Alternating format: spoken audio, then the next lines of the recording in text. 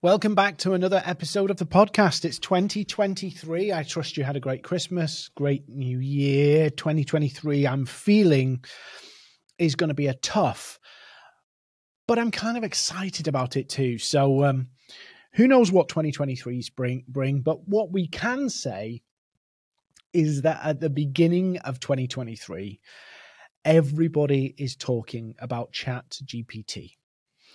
This is, if for you who have not heard, it is the AI chat bot thing. I don't even know what to call it really, but some of the things they've been doing in the OpenAI project is really interesting, not just for kind of techies, but for business owners, for salespeople, for marketers, for solopreneurs, because of the incredible stuff it can do. So I've used DALL-E 2, DALL-E, I don't know how you say that, and that's an AI image generator. And you can type in, show me, my favorite one to do is show me a dog wearing a hat, sat on a table next to a green cocktail.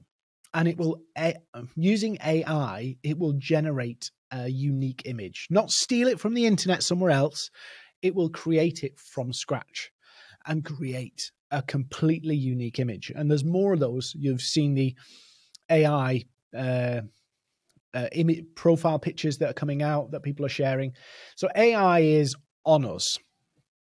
And ChatGPT is basically, it's like you can type in anything and it will give you pretty decent information, actually. So I've used it a couple of times for different things that I wanted to do. And actually the results are pretty good. So what I wanted to talk about in this podcast is how you could use ChatGPT to basically help you with content. I was back and forth with Neil Patel on LinkedIn the other day about ChatGPT and AI copy generators over the whole thought of SEO. So AI can generate blogs and articles that are keyword rich, and you can churn out as many blogs as you want. So there could be a blogging or an SEO blogging arms race. In other words, everybody's producing tons of content to basically get to the top of Google. And I don't want to put words in Neil's mouth, but he kind of said to me that all of the search engines are kind of looking for this now. They can detect it. And so they don't want the world to become totally AI, because if that happens, the value of the search becomes minimal. First things first, AI copy generators, content creation tools, they are useful. But if you just churn out AI content, what will happen is search engines, Google and the like, may detect it and downrank you. And I'm sure social media platforms are going to do something similar, because it's not in their interest to allow AI content to run riot. Why? Because if everybody starts producing AI content, everybody checks out. Everybody checks out. So the platforms themselves lose. I'm not going to go down that route. But ChatGPT, if you haven't tried it, it's so good. It's so clever. And there are some spaces where you can use it to pull together ideas. You can use it to pull together lots of different things with content. And I want to talk about the way you could use ChatGPT now. Before I do that, somebody was on social media talking about how they build their marketing plans using ChatGPT. Not so sure that's a good idea, at least not right now. I don't think it's clever enough. And I think it could make you quite lazy, because obviously ChatGPT AI is learning from everything that's on the internet, and not all of the internet is very good. But let's look at content. So how could you use ChatGPT? Number one, ideas. So going into ChatGPT and basically saying, what are some of the big challenges my target audience face, could yield some really interesting results. So what are the common challenges business owners face with creating content? You could ask questions of ChatGPT to help you uncover content ideas around the challenges, the pains, frustrations, goals, and dreams that your target clients have. So what I do is put together some questions that you would want to ask, and ask those questions to ChatGPT and let it give you ideas. One of the challenges we have as human beings is our limited capacity to retain information in a top of mind. So there's loads of stuff that we know, there's loads of expertise that we have that we take for granted because it can't stay top of mind. There's only so much we can retain in our top of mind from, short-term memories. So we store loads of stuff. And then when it comes to creating content, we don't really have any ideas. We get stuck. So best thing you can do, give me 25 content ideas for renewable energy, or 25 content ideas about the hospitality sector and how it's struggling with a recession. And literally it will generate some stuff. Will it all be perfect? No, but it will give you some content ideas. So that's really, really good way to use ChatGPT. Now you can automate, for an example, using Zapier, you can automate kind of a spreadsheet. You can have a spreadsheet, and when you put a question in a spreadsheet, ChatGPT would send that question to ChatGPT, and Zapier would collect the answers and put them in a spreadsheet for you. If you want to know how to do that, that's not me. That's definitely not me.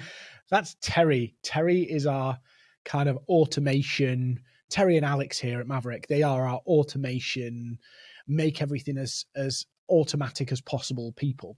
But you can do stuff like that. So use it to give you the ideas, the prompts. Really, really good. The other thing you could do, and one of the great things about AI, is you can tell it how long. You can give it quite specific instructions. You could say, tell me some of the most frustrating things that business owners face, or problems that business owners face about marketing that keep them up at night. You can add lots of nuance into it. Or you could say, write me a piece of content about the frustrations business owners have about marketing with 3 tips that will help them, and keep it under 1,000 characters. And it will write that whole thing for you. So let's say, for an example, you've got an idea for a post. You want it a certain length. Write me a quote or an inspiring idea for small business owners who are frustrated with marketing, and in less than 280 characters. Hint, hint. So it will come back with these, and you could say, write me 10, write me 20, write me 50. It will come back with these. Now, here's the bit that's important. If you're going to use it to actually flesh out your content, so in other words, you're not just going to use it for the ideas, you're actually going to give it the ideas, give it a brief to write something. And no problem doing it. I use it sometimes. You can't just post what it does because it's a bit wishy-washy. For the Americans listening or watching to this, don't take offense. But the way it talks is very wishy-washy American. I'm a grumpy Brit, right? So when I look at it, I'm looking for brevity, short, to the point, straightforward. Its language is very American written language. So you can't just post it. You want to make it your own. You want to make it more personal. So ChatGPT can actually give you an outline for a post that's almost postable, except it wouldn't sound like you. It wouldn't have your flair. It wouldn't have your personality. So that's the bit you'd have to put onto it. But it could give you the bones of a post. So if you're sat there going, I have no idea what to post, then it can give you the ideas. And it can give you a fleshed out outline that you can kind of condense, take out some waffle, put your spin on it, but it gives you a post. That's one of the crazy things. Now, what I have seen is that sometimes the content that you put in, it comes out in a very, very similar format. So if you give it the same brief, but change the topic, it's almost sometimes it feels like this was the same post they've just filled out the blanks or changed the blanks. Now, it's not always the case, but it can be. Don't use it as this is the post, go. That would be a mistake. And I think people will spot it. So, but it will give you an outline to work on. So first one is using ideas, ask it questions. Yeah. What are the big challenges? Give me 15 post ideas.